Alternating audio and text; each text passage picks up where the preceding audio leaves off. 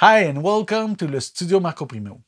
This video is the first of a series that will explain mixing and mastering of a song, and that's an exercise that I do once or twice a year. I download the tracks that are being recorded in the Pro Studio, some free tracks. I'm gonna put the link in the description. And why I'm doing this? Because of course, I'm used to mix my own tracks the way that I record them in my studio, and listening to tracks that are recorded somewhere else let me have an idea of uh, where we start and where we end while mixing. And sometimes we judge our tracks very hard, and we shouldn't, because a bass drum track might sound very normal and maybe not very hyped when we record it, but after the mix, it takes all the place that it needs, and it gets bigger with the effects and all the mixing.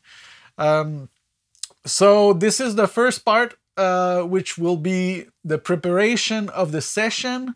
That might be boring for some, but for me, it's a bit of time that I put in every time, and it saves me time afterward, because I'm not searching for tracks.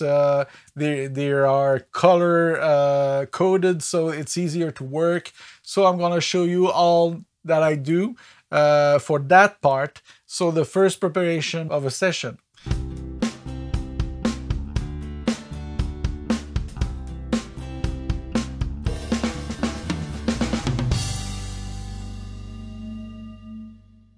The next videos will be about the volume spannings, and start to establish an ambience, and then the dynamics and stuff like that. But for now, the preparations, let's dive in right away. So you received some tracks to mix from a customer, or you just finished the recording and you have all the tracks already in a folder. The first thing I would do is to classify them and put them in order by adding a number before the name of the track. So I will put the number in which I want them to appear in my mixing software. And so you see that it's already done here. And once that's done, I would open my DAW and create a new project. So multi-project. So this is going to be named I Smell Sex and Candy.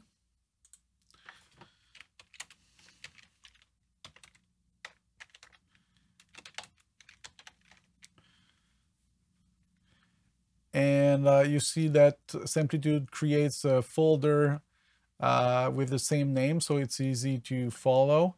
But I want it to be in another folder, so I'm gonna browse and choose mixing series, and then mixing remember. Yeah, this is where I want the files to go. And as a project template, I'm gonna choose 8 tracks to bus to aux, and I will adjust the quantity once it's open. So there you go. We have the 8 tracks, the buses, the aux. So the next step will be to add enough tracks. So you see there's 23 tracks, and we only have 8. So we're gonna add the 16. It's gonna give us one more track. So insert tracks, several tracks, 16. Okay. So that gives us 24 tracks. So if we want to do some effects or add something on it, it's gonna be one spare. Then we're gonna import those tracks. File. You could drag them in, but here I'm gonna use import. Oops. Load audio files, and we're gonna click Control A to select them all, and we're gonna click on open. Load files in alphabetical order. This is important. That's why I did put a number before each name of the tracks. And I want them to be loaded on different tracks, not in a row. So that's good. And we just click OK. And I'm gonna say yes to convert. I prefer working into 96 kilohertz, but some people will prefer working in the original format. So I will say convert, and do not ask me for this project.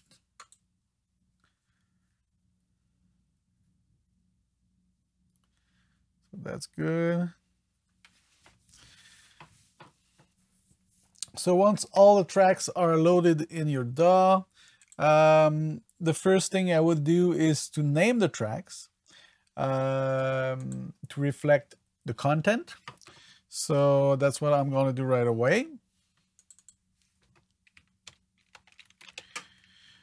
I'm choosing very short names because when I use my controller, there's a limit of character that can be displayed.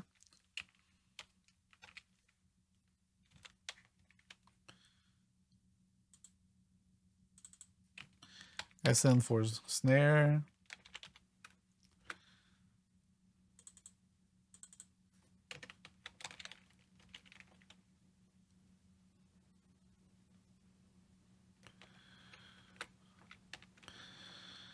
Okay.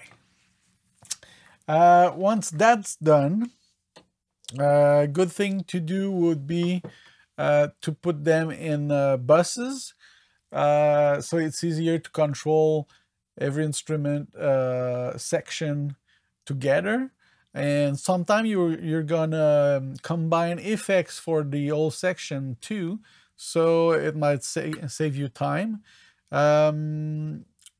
For me, a good place would be to go into the mixer and setup, and we're gonna add some buses.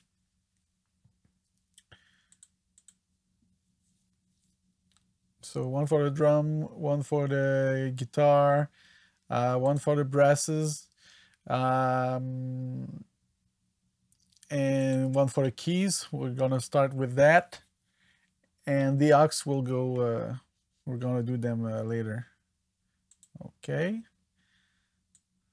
So we're gonna place them. Let's see, bus one is going to be drums. So tone floor conga. I'm going to include the perks into the drums. Oops, like this. Bass, I will leave it alone. So electric guitar, like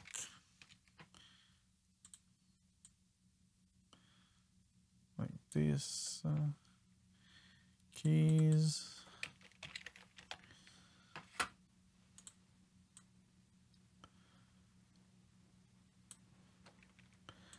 And brass. Like this. Oops. Brass. And why not? I'm gonna add one more, which I will call pre-master.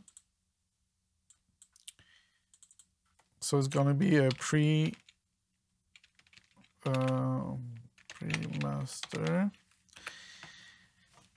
And what this will allow me to do is to put effects on the whole mix before it hits the master channel. So once you've created your buses, you need to redirect tracks to those. So I'll select the drum and the percussions, and I'm gonna send them to the drum bus named drums. And after that, the drum bus itself will go to my pre-master. Same thing with the bass, pre-master, because there's no bus for the bass. And then the electric guitars, they will go to electric, and then the electric bus will go to pre-master. And after that, the keys will go to keys, and the keys bus will go to pre-master. You start to get the point, don't you? Brasses go to brass, and brass go to pre-master, like this. And we did not create buses for the back vocals and lead, but those tracks need to go to the pre-master anyway. So whoops, pre-master, like this. Okay, so everything will go to either a bus or directly to pre-master. And then the pre-master itself goes to the stereo master, which are the main outputs. Okay. Next step would be to color code them, maybe. I'm going to put the mixer aside, and we're gonna, in Simplitude, I have some buttons that adjust the size of each track. So this one goes for showing from the first, from the beginning to the end of the song or the project. And this one goes from the first track to the last track, including the buses. So what I'm gonna do is select the old drum with the drum bus, you see, and I'm gonna change the color.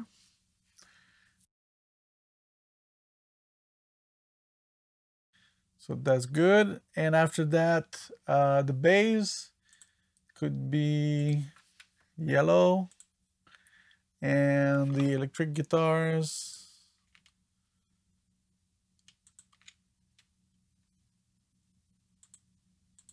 could be, I'm trying to avoid taking orange, because when I do a selection on a track, it turns orange. So anything else will do. We'll take green. And then the keys, you get to choose the colors you want, if it makes sense to you. I like keys to be purple, I don't know why. And the brass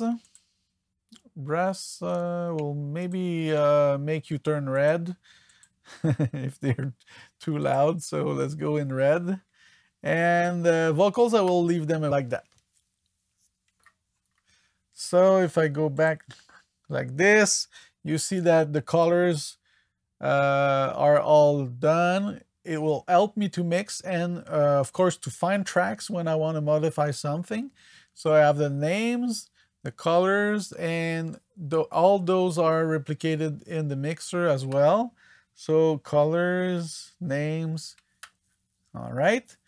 So the first thing I would do is to adjust volumes and panning on of each tracks, so it gives something that can be listened to, and it gives us an idea as well if there's some any problems.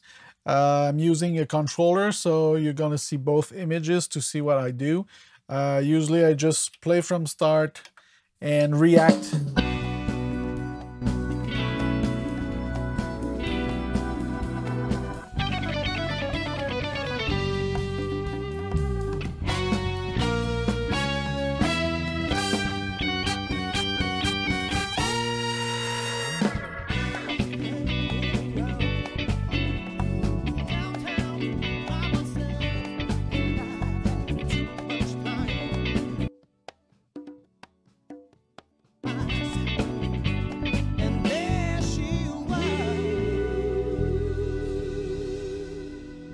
double cherry pie.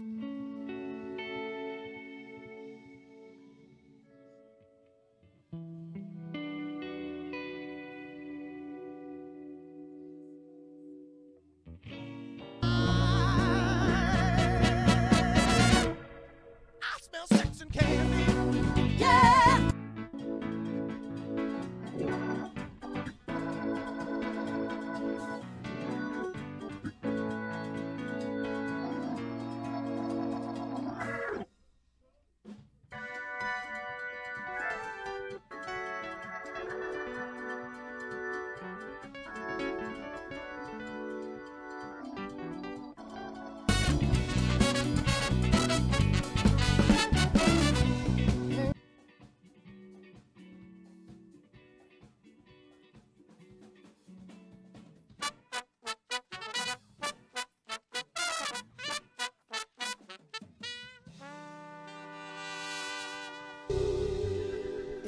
Okay, so what I did there is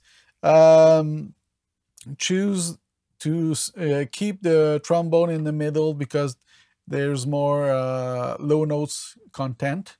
And I did put the trumpet and the saxophone on the side. That's one thing I did. Of course, I did something similar with the Leslie and the keyboard, the CP80. Both electric guitars too, I did put them on the side. All this to give space to the drum and the bass and the vocals. So we're going to continue. Platform double sway. There she was. Disco lemonade.